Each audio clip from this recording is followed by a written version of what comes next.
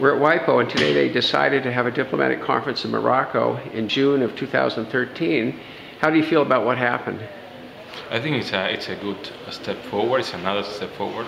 We are coming closer to our common goal to have a treaty in favor of the visually impaired.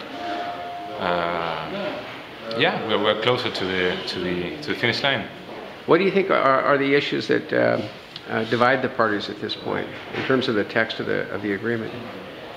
I think that the main issues. I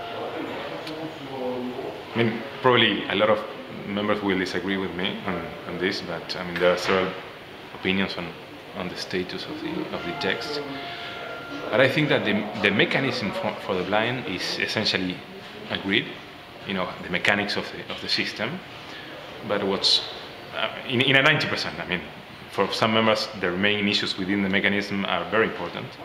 But I think, as I said yesterday in our interventions, in Argentina's intervention, is that it's the safeguards of the system what's dividing members, what the safeguards should say, and how those are going to be incorporated in the text. No, and those are more general issues that now are having an impact in the negotiation. So it's not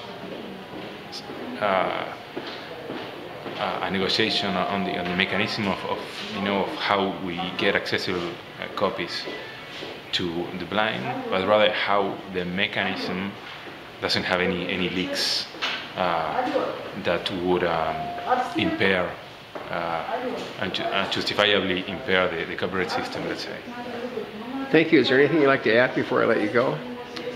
No, that continue supporting us, continue supporting this process. I think all the observers are doing an excellent job.